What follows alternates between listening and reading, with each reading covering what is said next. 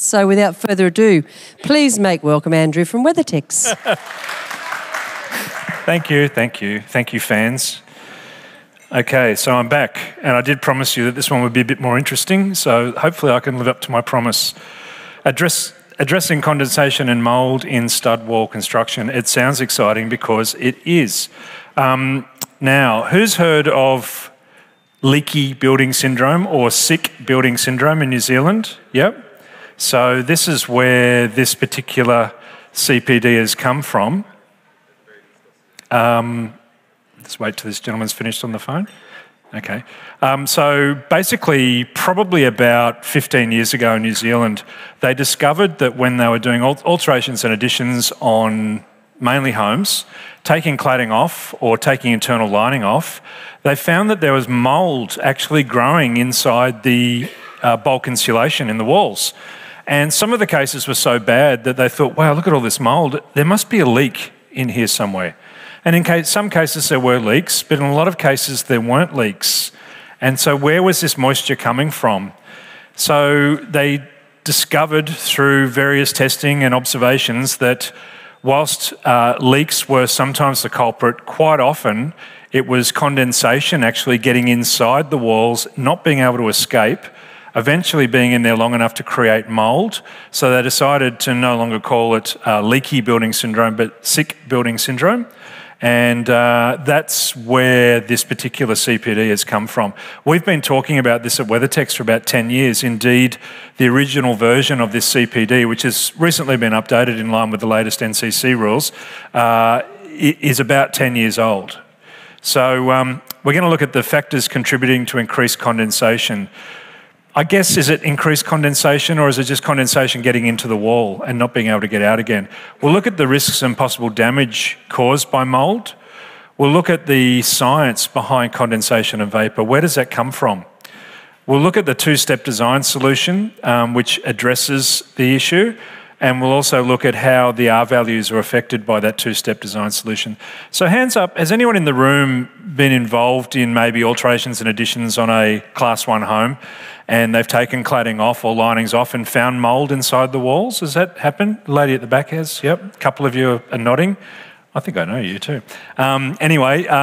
Basically, this is what we're talking about. And when I think back to the house that I grew up in northwestern Sydney in a suburb called Thornlea, up near Hornsby. And my parents built a house there in 1966, which was very much a house built to a standard and, built to a price, not a standard.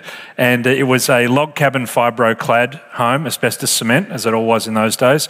You know, concrete tile roof, tongue and groove flooring, ranch style, L-shaped lounge dining, 3-bedroom, 1-bathroom, you know the style. There was millions probably of that particular style of house built through the 50s and 60s, probably right up to the 70s. And how much insulation was in that home in 1966? Zero, nothing, exactly. So we also had enormous picture windows that faced due west with a tiny little eave over that. And in the summer, in the afternoons, you come home from school and the heat load on that glass, which incidentally was about 5 mil float glass, as we discovered when the cricket ball went through the front window one time, and great shards of glass came raining down, and we're thinking, gee, it's a good thing we weren't standing under that. There was no safety glass in those days, and I think safety glass is still optional in Class 1 homes, I'm not sure. Anyway, so what's that? Depends on the size of the window, yeah, and the application, because I know bathrooms you have to have safety glass, but in those days, these were 1.5 by 2.4 huge windows, and they were pretty dangerous. So no insulation, and the house was very hot in summer and very cold in winter. And being up in that northwest sort of part of Sydney, about 30 k's from the coast, it gets pretty cool up there in winter.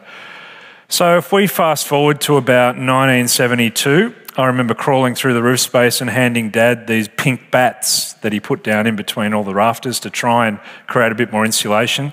And about the same, actually probably a few years before that, to try and heat the place in winter, we put in one of those Vulcan oil heaters, you know, the dancing flames and the flue that went up through the roof.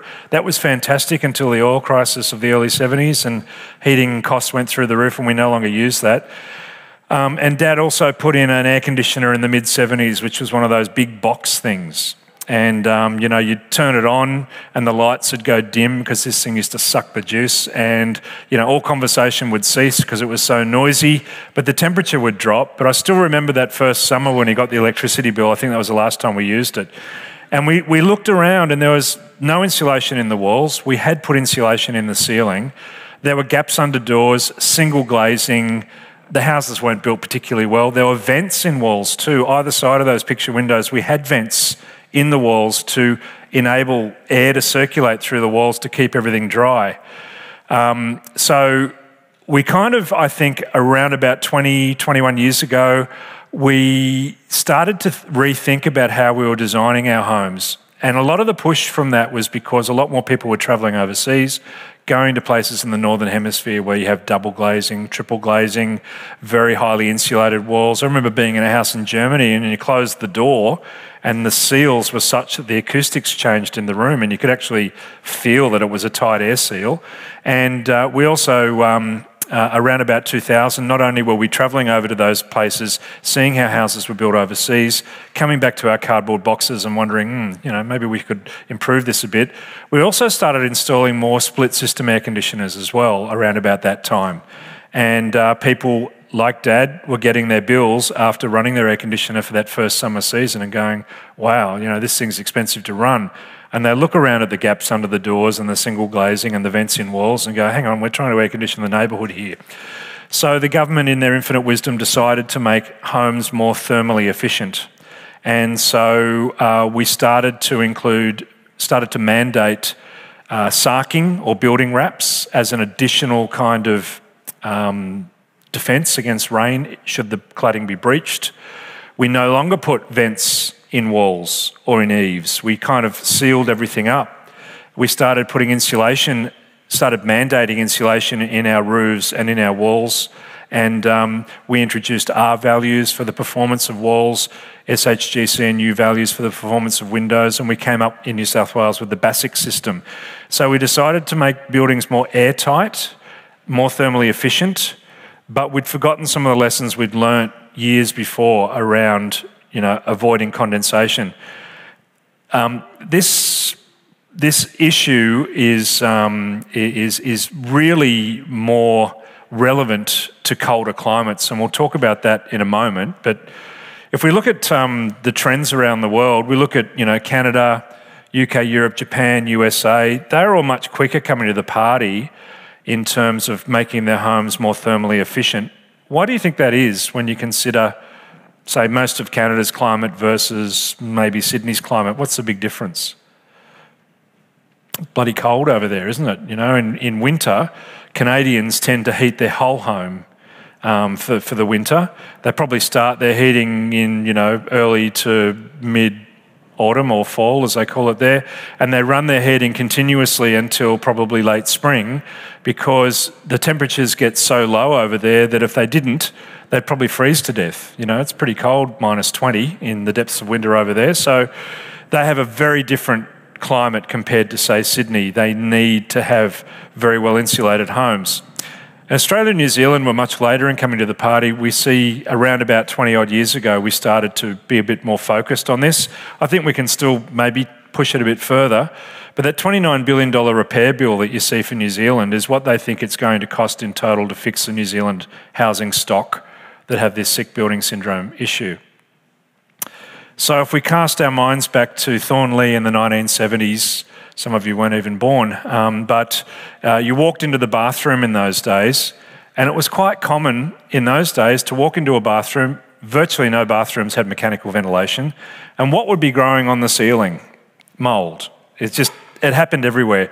I said this recently to a group of young people, and one of them was an American, and he was like, oh my God, that's disgusting. And it's like, well, we're talking back the old days here, 50 odd years ago. We didn't know that mould was bad for you then. We probably didn't work out until the 80s that mould has tiny little spores that float through the air and get into your lungs and can cause problems. So I remember again in the sort of mid to late 70s, Dad put in a Mistral exhaust fan. Mistral became quite big in Australia at that time, promoting their exhaust fans. And all that did is it just took the steam up into the roof space, and it probably got mouldy up there. He tried to clean the mould off the bathroom ceiling, and it it's impossible. Once it's in plasterboard, that's it. So he wallpapered over the whole thing with bright orange and green flowers, which contrasted beautifully with the baby blue tiles. People would walk into that bathroom and go, oh, you'd hear them for the first time, go, oh, wow, love the wallpaper. But anyway, eventually the mould grew through the wallpaper again and we just gave up. If you can see it, you can deal with it. You can try and deal with it if it hasn't been left for too long. But sometimes it occurs inside in the building fabric. And if we talk about condensation or mould inside something, it's interstitial condensation or interstitial mould. And it just means, in this case, it's inside the wall cavities. And here it says interstitial condensation can be the result of incorrect use of thermal insulation intended to stop surface condensation. That's not true. The thermal insulation is intended to make the building more thermally efficient. And the interstitial condensation / mould is a result of poor wall design. And so condensation gets into that wall, gets into the insulation, gets stuck there and goes mouldy. So that's what we're trying to avoid here. So mould and risks and possible damage. We've talked about this. Sick building syndrome. Mould spores get into the lungs of the very young, the very old, and people with lung conditions and can create problems. If we can't see it and it's hidden, we don't know it's there, we can't deal with it. And if we basically leave it for long enough, it can lead to structural problems. Mouldy studs can eventually rot. And then, of course, they might lose their structural integrity. And there's little creatures that love eating mouldy and wet wood because it's easier for them to digest. Termites, they love it. So if we look at this image here, and we can see, my point is not that powerful, but we can see there's quite a bit of mould happening here around the steel strut. Back to the bathroom, 1970s. It's a cool night, and anyone, I don't want you to think of me, just think of anybody's having a hot shower in that bathroom in the 1970s, and the warm water is coming down from the spout, and then steam is rising up from that warm water because the air's cooler, the water's warmer, it's producing steam, and the steam then will hit the cool ceiling, and because the ceiling is cooler, there's a difference in temperature, and the steam condenses from a gas to a liquid and creates condensation, little water droplets sitting on the ceiling. So that's what's causing the mould in a non-mechanically ventilated bathroom on a cooler winter's day or night. So the reason why we've got a bit more mould, and looking at these bricks, I'd say this house was probably built 20, 30 years ago.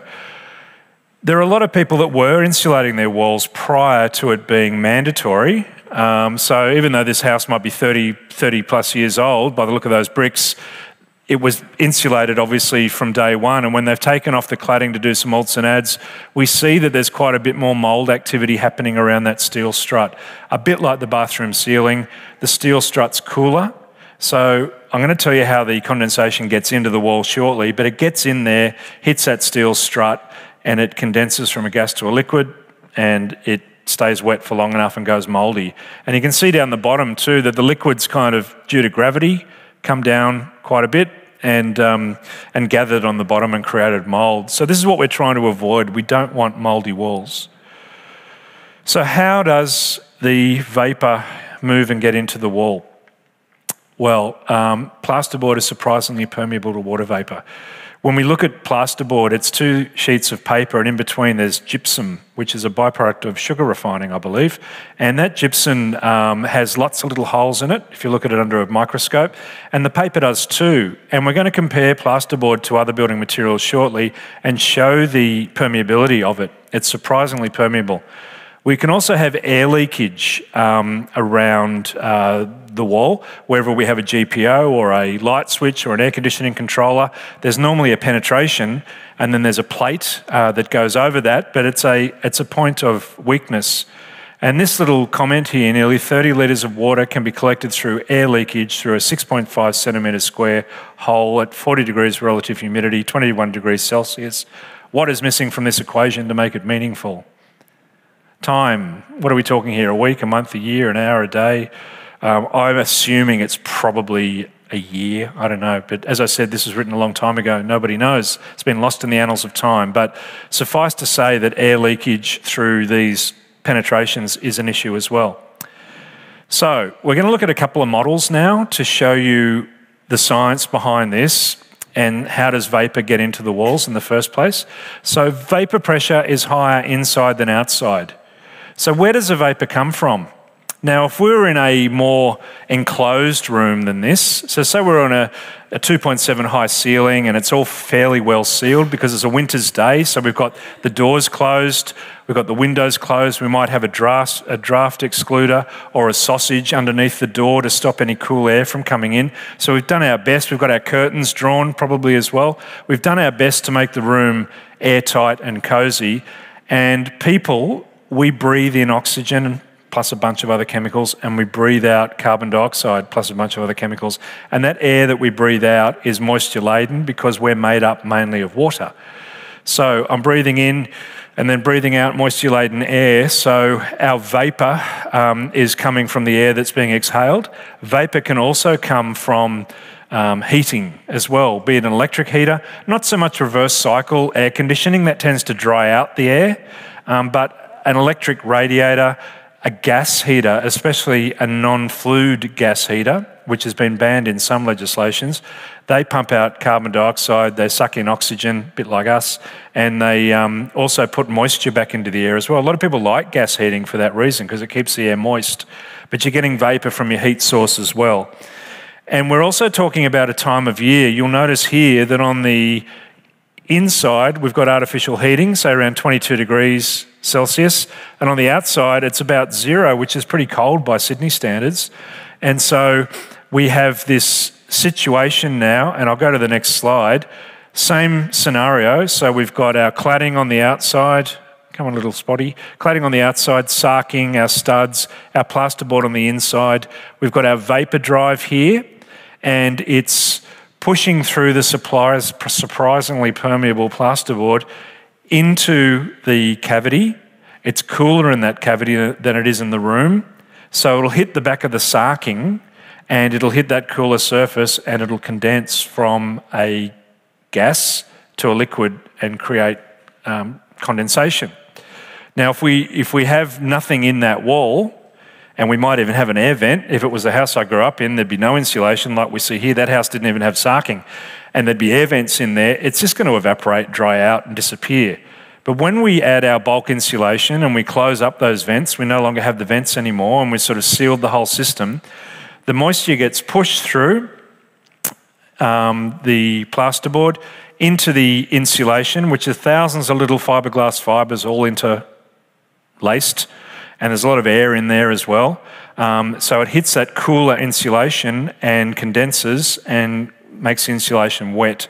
And if wet for long enough, it goes mouldy. Something I didn't mention as well, which I should have mentioned earlier about vapour drive, it's all about vapour pressure being higher inside than outside because we're in the room and the heating's in the room. Think of it this way, if I get a balloon and I blow a balloon up but I don't tie the end off, if I let go, the balloon will just release that pressure until there's an equalisation between the pressure on the outside of the balloon and the inside of the balloon. That's basic physics. If we're in a sealed room with a bunch of people and a heater going and vapour pressure's higher inside that room than outside, it's going to want to try and get out to an outside area where it can equalise. So if there's gaps under doors or cracks in windows or whatever, it'll go through there, but it'll also push through the plasterboard. So that's how the pressure's higher in the inside and that's how it gets into the walls. We're now going to look, the next couple of slides, we're looking at vapour resistance and vapour permeability. So if we look at these different materials, it's measuring vapour resistance in meganewton seconds per gram. I think I'll go back to this one. Meganewton seconds per gram. Has anyone heard of a meganewton second per gram before? No, it's one of those nice engineering terms. So if we look at these rendered foams, XPS, expanded polystyrene or extruded polystyrene, these have a high level of vapour resistance. They're very bad breathers. Gloss paint has a high level of vapour resistance, but we love that about gloss paint because the way it protects the surface to which it's applied is by creating a film or a coating, provided that's intact. It'll stop air getting to the surface and thereby stop it from corroding, breaking down, whatever. So that's how gloss paint works. We'll come down here to a perforated breather foil. So this is your old sisalation type foil sarking. We still use these types of foils in roofs, I believe, but they were also used in the past as a sarking in walls. Even though it's called a breather foil because it has holes perforated in it maybe at 300 centres throughout the foil, it doesn't breathe as well as 12.5 millimetre thick plywood. So when you imagine plywood is cross-ply laminated, 12.5 mil thick, that can't breathe particularly well, and neither does the foil. We'll come down here to glass fibre. That's 100 millimetre glass fibre, that should be, not 100 metre glass fibre, that'd be quite thick.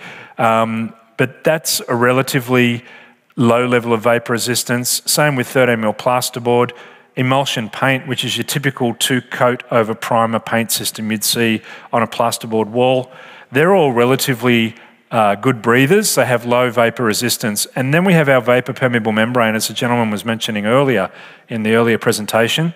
A vapour permeable membrane is a relatively new to the Australian market. It's probably been on the market for maybe 10 years, but it's a different type of sarking. We're going to demonstrate how it works shortly, but it's a sarking that will still create a secondary defence against rainwater from the outside, but will allow the building to breathe from the inside.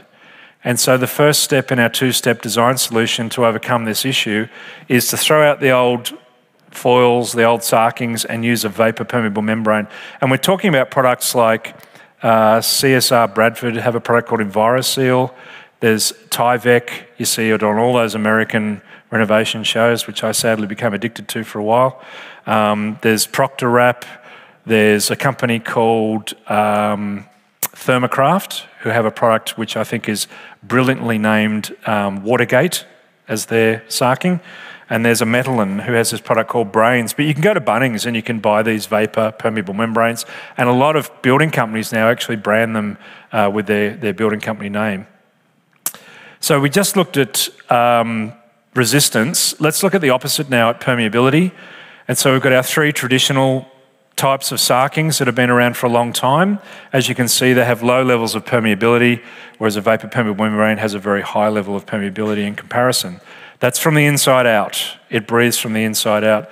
If you're wanting to write a performance solution around this, there is an Australian standard which is now referred to in the National Construction Code Volume 2, and it calls up a membrane that complies with AS 4200.1, and it's a Class 4 membrane. And it has vapour resistance not exceeding 0.5 meganewton seconds per gram. And all of those brands of vapour permeable membrane I mentioned, such as EnviroSeal, Watergate, Proctor Wrap, Tyvek, they all have a resistance of around 0.25 meganewton seconds per gram. So they're good breathers. So I'll just touch on some of these. We look at an aluminium foil sarking. The object of this slide is the green dot should be as far to the right as possible, and the grey line should be as far to the left as possible, indicating if you have a low resistance and a high permeability. And you can see here aluminium foil sarking is the opposite. It has a high resistance and a low permeability.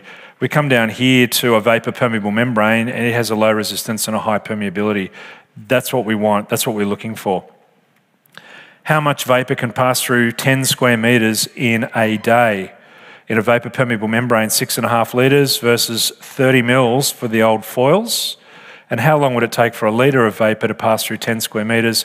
Under 4 hours for a vapour permeable membrane versus over a month for the old foils. So as we can see, these vapour permeable membranes are the go. So this very suspect looking device is a way of demonstrating how these things work. Because remember that the primary function of a sarking is to provide a secondary weather defence in case the cladding gets breached. So this sarking would be vertically wrapped around the outside of your studs, sort of creating like a raincoat. And you always want the writing to be on the outside, because if the writing's on the outside, you know you've put it up the right way. Because as this thing's going to demonstrate shortly, and oops, hopefully all you guys can see this.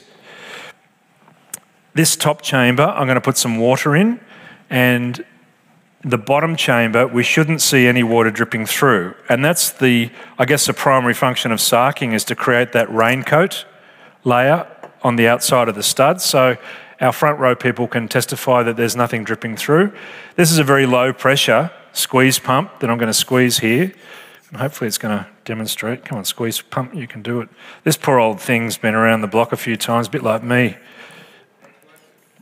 And we say, oh, there we go, look, we've got some bubbles. So bubbling, showing very low pressure, is being forced through from below, and we're still not seeing anything drip through, are we, front rowers? So that's how these things work. They work like a raincoat that breathes from the inside. Actually, somebody should make raincoats out of these, because my biggest thing I hate about raincoats is you get so sweaty in them. So I think I might be onto a new product. Goodbye, WeatherTech's Hollow Raincoats. And luckily, these plants need a drink, because this thing leaks like a sieve. So that's how they work. It is a raincoat that breathes from the inside. So our first step in our two-step design solution is to get rid of the old sarkings and use a vapor permeable membrane. And we're back to our model, and we can see here we've got our lining, our studs, our bulk insulation, our vapor permeable membrane. We now want to create a new zone in our wall system. We need to create a new zone which is cooler than the rest of the wall system. And that zone needs to be on the outside of the sarking and behind the cladding. So in order to create that space, what do we need to add next before the cladding goes on? Battens, thank you. So we add our battens, and this is showing quite a thick batten, but it only needs to be 9mm deep as a minimum. And so we're only adding 9mm to the thickness of the wall, which is important, I think, because especially in Sydney, where real estate prices are ridiculous, or anywhere in Australia for that matter these days, even where I live is crazy. So yeah, you're only adding 9mm, you're not creating a much, much thicker wall. Then we add our cladding. So what happens now is vapour pressure's higher in the inside, it pushes through the surprisingly permeable plasterboard, it also pushes through the insulation, the bulk insulation. Our membrane is the best breather out of all these materials. It gets into this zone here, hits the back of the cladding where it's colder, and that's where it condenses and runs down and drains out the bottom or evaporates.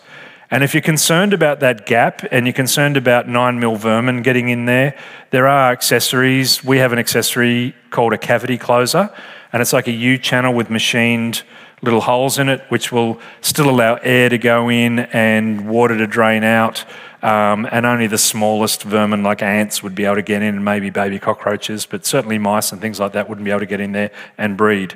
So that is the second step. After a vapor permeable membrane, we put our cavity battens on, and hey presto. I am told by an architect who I presented this to about 2 years ago now, and she was from America, and she said, yes, this is what we've been doing in the States for about the last 30 years. We had the same problem over there, and that's exactly how they've addressed it over there. So there you go, it obviously works. So what does the recently updated NCC require? And it's about to be updated again next year, and this is going to be changed slightly again. So without reading all of those words, if we come to this climate zone map and we see climate zone 6, 7 and 8, so climate zone 6, 7 and 8 are light blue, dark blue and white. So you can see it's sort of more the south areas.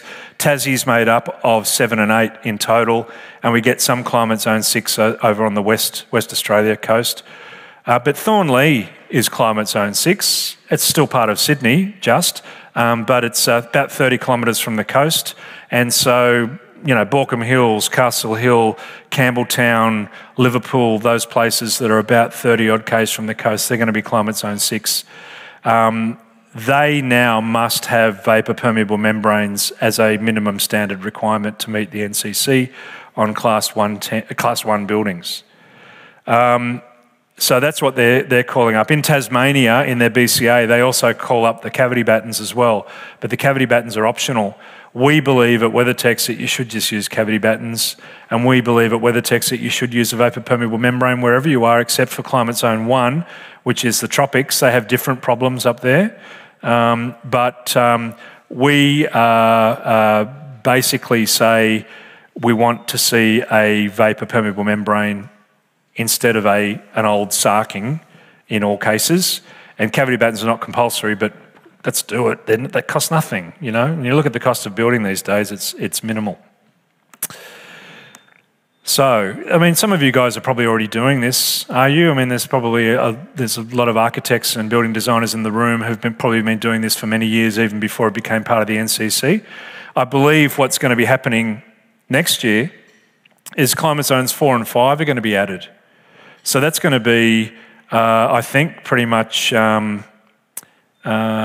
bulk of Sydney. And I mean, we'd have to zoom in on Sydney, but I think Sydney's generally climate zone 4, isn't it? Like closer to the city. So it's going to become compulsory. If you're going to have to do the vapour permeable membrane, and the cost difference between it and a cheap sarking is negligible really in the scheme of a construction cost. And then the battens, well, you can use anything as a batten. You know, you could rip down studs, you could use WeatherTech's cavity battens, which is just a byproduct of our production, and they're very cheap.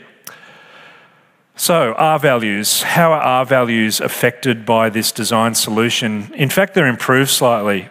Basically, these types of membranes have a nil R value. Because they're thin, they don't have any bulk. They're not really going to give us any sort of insulation properties. We do get some R value from the still airspace inside a cavity, and we'll get some R value from the actual components. So the internal lining, the external cladding and the studs will give us some R value as well. So we've got 3 scenarios to look at here. The first one, similar to the house I grew up in, we have a system R value of 0.47. So that's the cladding, the studs and the lining are giving us 0.47. And that airspace gives us a 0.43 of an R, giving us a total R value of 0.9. If we add R2 bulk insulation, our system is reduced ever so slightly. And the reason why it's reduced is because we're now bridging our internal and external materials, our internal lining and our external cladding. The back of both of those materials are being bridged. Even though it's being bridged by insulation, it's still being bridged, so it drops it ever so slightly. We lose our airspace, but we gain 2 points from the R2 bulk insulation, so we get 2.3. If we add a 9mm cavity, we get an additional 0.14 of an R, so it slightly improves things to have that little bit of extra air gap. And I'm told the deeper you make the cavity, the greater the positive influence on the R value will be, up to a point. But let's face it, here in Sydney, we don't want to make our walls too thick. We want to basically keep them to a manageable thickness, so we might go to R2.5, for instance, for our insulation, for our bulk insulation. So this image, slightly out of focus to make it look even more sinister, but this is a picture, and I'm told that this photo was taken in New Zealand of internal linings removed, and you can see why they thought it was a building leak, because there's a huge amount of mould there. I'm still not convinced that this is from condensation, but anyway, let's assume it is. Whether it's from condensation or a leak, we don't want mould inside our buildings, and this is not healthy at all. The reason why it's a bigger problem in New Zealand than it is, say, in Sydney is because of climate. New Zealand has a colder, wetter climate than we have. They do a lot more heating over there as well than we do, so their conditions for this situation are worse. I've just come back from the Central West last week and did this presentation, and apparently they see this problem in the Central West quite a bit as well, because they have cold winters over there. They do artificial heating, and you know, it's something which I think is more prevalent in those sorts of climates. So, does anyone have any questions? The gentleman that asked about this topic before, did that address some of the questions you had? Oh, good. And all right, well, if there's no questions, we will go through the formal questionnaire. So you all should have your questionnaire. Again, like last time, I'll read out the question and then you guys can call out A, B, C or D. So number 1, name a risk and or possible damage brought about by condensation. All of the above, yeah, so I won't read them all out, but we've already been over them. So the answer to question 2, there's only one answer. It's A, B, C or D, okay? So it's not A and B or C and D or whatever, it's just one. Name 2 ways by which water vapour may enter wall cavities. B, yes, diffusion through plasterboard and air leakage through holes in wall lining. Number 3, vapour pressure is typically higher inside than outside. True, A, correct. Number 4, which material has the lowest vapour resistance? C, vapour permeable membrane. Number 5, which of the following construction systems has the highest R value? C, vapour permeable membrane with R2 bulk insulation and a 9mm cavity. Number 6, how can the R value of bulk insulated wall with vapor permeable membrane be increased? B, yes, addition of cavity battens before installation of the cladding. And from 2000 on, I don't know, was it 1999 that they introduced all this stuff? Maybe it was 2000, I don't know. But the requirements for insulation increased, I think not only in New South Wales, but across Australia. So I think we know that's true. And number 8, the increase in bulk insulation and air tightness has contributed to concealed condensation and mould problems. True. And number 9, issues contributing to concealed mould in wall cavities include reduced air circulation, increased condensation, addition of bulk insulation, so it must be D, all of the above, and vapor permeable membranes, cavity battens, panels and weatherboards assist in reducing interstitial mould and concealed condensation by providing a more permeable sarking layer, providing an additional air gap in the wall system, allowing free draining and evaporation of moisture from the wall. So that must be D, all of the above. So there you go, you all got 10 out of 10, congratulations. Hang on to those quizzes in case you do get audited by the ARB or the BD, anyway, the Building Design Association, BDAA. And yes, if anyone would like any information about this topic or any of the topics that we've talked about today, I will leave some business cards over there on that little table for you. Please grab a card, drop me a line. Gentleman's got his hand up. So top hats or furring channel, that type of thing. Generally speaking, if you're using metal battens, you've probably got a metal stud as well. And on a class 1, like house, you would need a thermal break. So you could use a top hat, but you'd need to also have some way of stopping energy transfer from your lining through to your, from the cladding through to the lining. So the short answer is yes, you can, but you need a thermal break in there as well.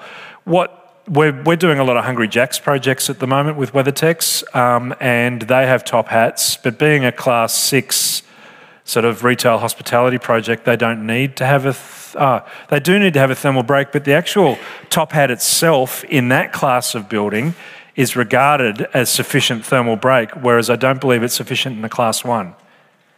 So the other thing to consider as well, I know there's lots of issues at the moment around getting timber framing for houses. And I know a lot of people are going across to steel for that reason. But once things get back into equilibrium, if you can use timber, and I'm not talking about cladding here, I'm talking about framing. If you can use timber framing over steel, if you can use timber flooring over ceramic tiles, if you can use timber in any application, timber frame windows over aluminium, and the timber is sustainably harvested, as all timber must be in Australia now, you're doing the environment a favour. So sustainably harvested timber is carbon negative. It stores more carbon than is produced in its manufacture. It is so much better for the environment than steel or aluminium or concrete or ceramic tiles or whatever. So if you can use timber in your specifications, it is doing the environment a big favour. So keep that in mind. Yes?